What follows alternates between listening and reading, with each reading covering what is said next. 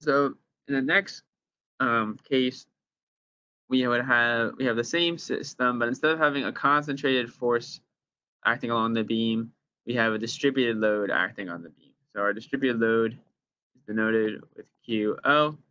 So we can then find a suitable equivalent loading. We need to account for equivalent loading at the nodes to account for QO.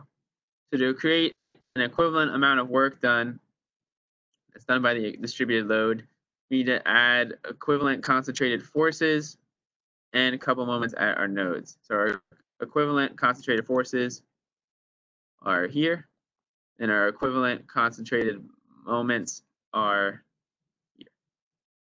We apply them at node I and node J.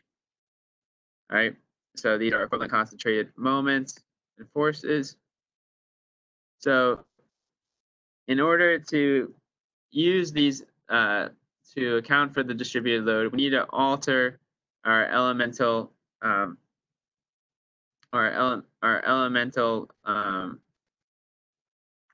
case for beam loading to include these concentrated moments and forces. So basically, the only thing your K stiffness, your K is the same for each element. Your displacements are the same. The only thing is you have to add for your global force, you have to add this term. All right.